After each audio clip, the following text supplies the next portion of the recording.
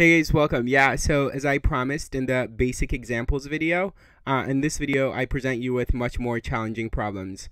Alright, let's start with A, and in A, notice that the given quotient can be rewritten this way, which is this here, what's given, can be written this way. And it's helpful to rewrite it this way because then you can see the numerator as being a difference of squares. And for some of you, it might be helpful to make a substitution for n factorial, say with x. So if you say n factorial is equal to x, then what I'm about to display in the next couple of steps might be easier for you to swallow. But anyway, I think, as it is, it's fairly straightforward to follow that this here is this, and then therefore the next step using one of my favorite things in the world, difference of squares, is going to look like this, which is in the numerator using difference of squares, we could write n factorial squared minus 1 factorial squared as n factorial plus 1 times n factorial minus 1. And that's just using this here, right? Difference of squares. And then, of course, the denominator is n factorial plus 1. And so we cancel the n factorial plus 1 factor here in the numerator with the n factorial plus 1 in the denominator. And then, of course, what we'll have left is just n factorial minus 1 in the numerator and then a 1 in the denominator, which we can write like this. Yeah? All right, cool. I thought this was like a pretty nice little example. And so let's move on to B. And B is equally fun. All right, so in B, this is what's given. And first, I claim you could rewrite it like this. Now, before I talk about why you could rewrite it like this, let me mention that like here, what would be wrong to do is to factor out a 2 from this 2n plus 2 factorial. 2n plus 2 factorial is not equal to 2 times n plus 1 factorial. It's not.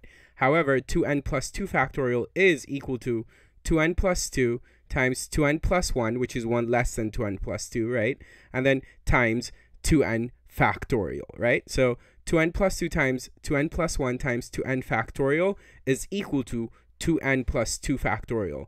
But again, 2n plus 2 factorial is not equal to 2 times n plus 1 factorial. So although it's tempting, do not factor out a 2 from this. All right. Now then, everything else from this given to this next step, I have kept the same. And it's pretty clear what we're going to do in the following step, which is now that we have a 2n factorial in the numerator, since we had a 2n factorial in the denominator, we're going to cancel them, right? And yeah, all right. So doing that, we could show this as being what we get once we cancel, as we said we could cancel. All right. Now, where to from here is the question. Well, I think we could do something about this n factorial squared and then the n plus 1 factorial squared, right? So if we work on those, then, first you would accidentally display the same step twice. And then next, you'd like take it away and then show the correct step. That'd be this, right? And all I've done here from the previous step is like I've interpreted n factorial squared as being n factorial times n factorial, which it is, right? And then n plus 1 factorial squared is n plus 1 factorial times n plus 1 factorial. All right.